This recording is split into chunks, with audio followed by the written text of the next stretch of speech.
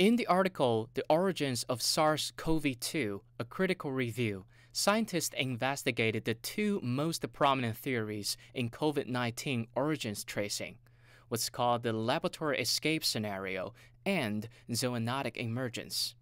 In terms of the first, the scientists said they found nothing to suggest the COVID-19 originated in a laboratory or that any of the early cases were linked to the Wuhan Institute of Virology, a high-level research facility in central China. In an article in the peer-reviewed Cell journal, the scientists said no epidemic had ever been caused by the escape of a novel virus. They also said there was no data to suggest the lab in Wuhan or any other laboratory was working on the virus before the pandemic broke out. The article also says, despite extensive contact tracing, there were also no reported cases related to any laboratory staff in Wuhan. Some theories have pointed to how the Wuhan Institute of Virology may have leaked the bat virus, RATG13, which shares the highest genetic similarity with the COVID-19 virus, and the coronavirus spread from this.